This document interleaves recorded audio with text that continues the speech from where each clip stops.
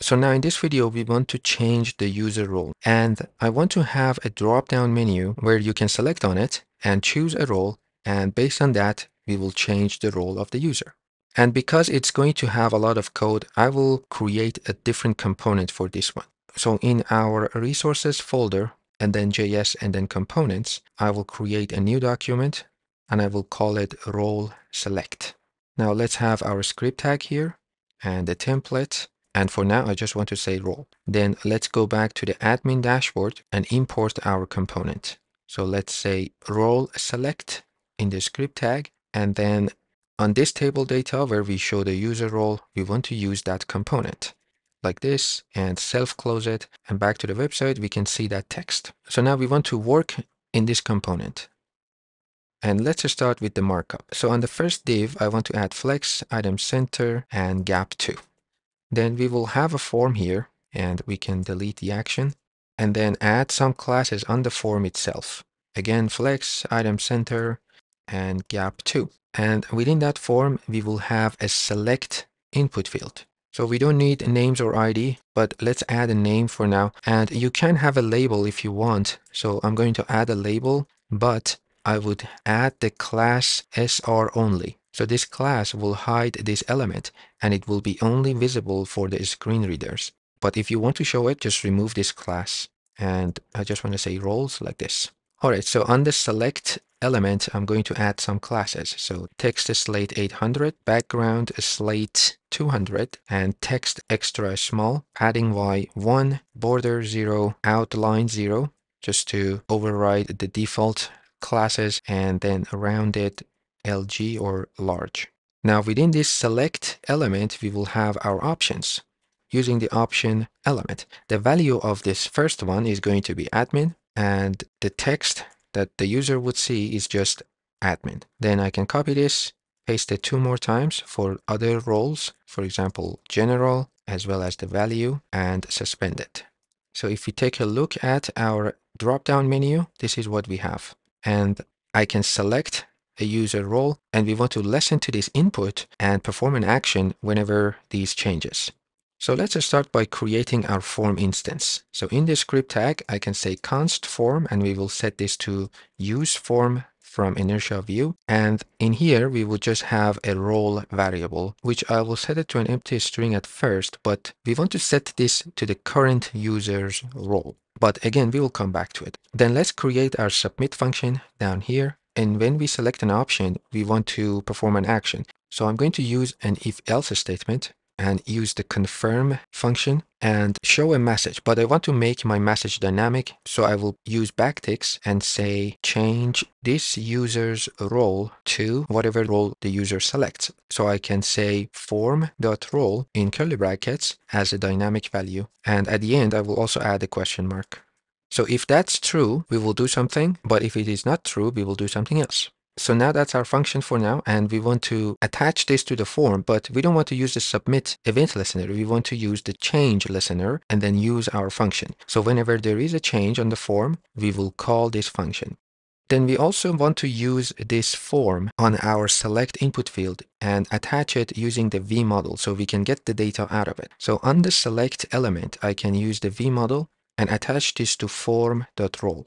So this is our select. This is our form. We are listening to the changes and we are using the submit function up here. If we go back to our website and give it a reload, you notice all the roles are set to an empty string because that's what we specified up here. But if I select a role here, in the pop-up, we can see change this user's role to general because that's what I selected. If I select suspended, then we will see suspended up here. So we know we can get the data out of those options and we just have to actually select a user role. So let's accept a prop here and I will create a props variable, set it to define props macro, and we want to say that we are expecting a user of type object. Then for this role property, instead of setting it to an empty string, we want to use our current user role. So we can say props user role, and then we want to go back to our admin dashboard and pass the prop to this component. Right here, we have our user select component. We want to bind the user prop to the user we have up here, and we are looping over that. So now if we go back to our website, you can see we have the current users roles. And if I select anything, we will see it in the pop-up. And if we press OK, we want to submit this to a route to actually change the value in our database. But notice if I press cancel, the role changes to suspended. And if I reload, it is back to general. So even though I say cancel, it is still selecting the new value, and we will fix this in our function. All right, so back to the role select component. We want to change the user role if this confirm returns true, but if it's cancelled, we will set the form role to the previous value. So that was from props user role. So this way, if we go back to the website and I will change this one to suspended and press cancel, then it goes back to general.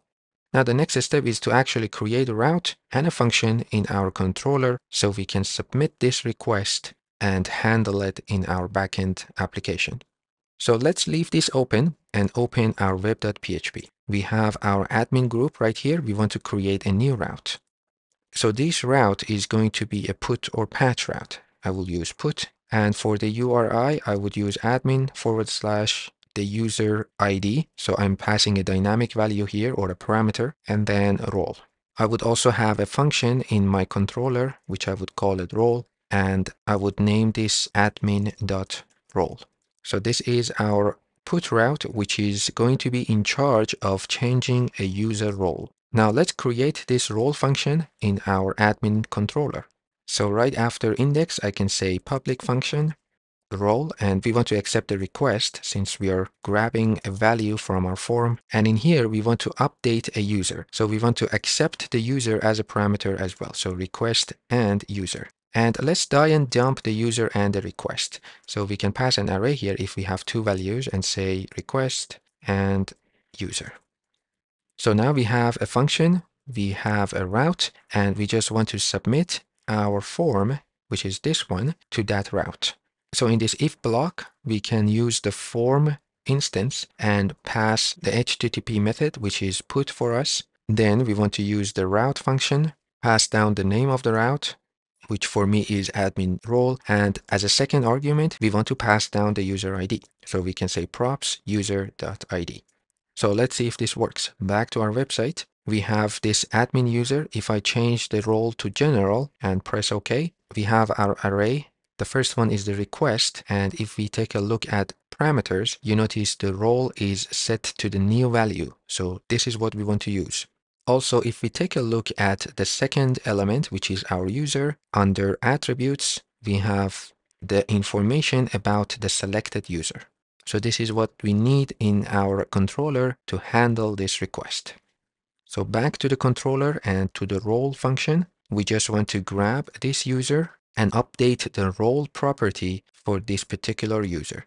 So inside the update method, we can pass an array and grab the property we want to change, which is role in this case. And the value of this is going to be request role. So whatever is the new value is going to be the role of that user. And that's all we have to do. We could also return a redirect to the same route. So we can say, go back to admin index and let's add a with method with a status key. So we will have a message. Now, again, I want to make this message dynamic instead of just some random text. So instead of single quotes, I will use double quotations and I will say user role changed to request role and the text successfully. Again, let me put these on new lines. And we can also wrap this with curly brackets. Just to be clear, this is a dynamic value. Now, this is all we have to do in terms of changing a user role, but this is not going to work. And you can also validate the request before updating the role. It's quite easy. You can just use the validate function and say if the role, for example, is a string and required. Now let's go back to the website, and if I change this role to general and press OK, you notice it is changed here, but if I reload, it is going back to the admin. So it is not updating in our database, but we also don't see any error messages. Now, before going back and fixing the problem, let's just bring in our session messages first. So we are going back to the admin index page with this status message, right? Which is this page. So we can send that status message as a prop to our component using the session function and the status key. Then we can open admin dashboard and duplicate one of these import lines, bring in our session messages component, then accept a status as a prop, which is going to be type string. And then somewhere on the site, maybe under this head tag, I will use our session messages and bind the status attribute or prop to the value we have up here. And let me delete this console.log as well. Okay, back to the website one more time. Let's change this one to general and press OK. You notice we actually get the session message that the user role was changed. But if we reload, it is not changed. So this is happening because in our user model, in the fillable array, we are not saying that the role property can be filled using a form. So this is important whenever you create a model and you're expecting to fill the values from a form or another source, you need to include that in your fillable array. Otherwise, it is not going to work. So right here in the fillable array, we can simply add the role and this will fix our problem. And we can close the user model. So back to the website again, let's change this second user to suspended and press OK. We can see the session message. We can see the role here. And if I reload, it stays suspended. And if we open our database, we have this user right here that is set to suspended. So it is working properly now. And you can select any of these users and change their roles if you want to. So now we have 2 suspended users. And if we reload, it stays the same. So this is in terms of our user roles, and let's take a look at the dark mode too. And I think it looks okay. Now the next step, in the next video, we will cover the heading. So we want to have a search field and also a filter. So for example, we just want to see the suspended users. So we will have a checkbox here to filter these users. All right, let's do that in the next video.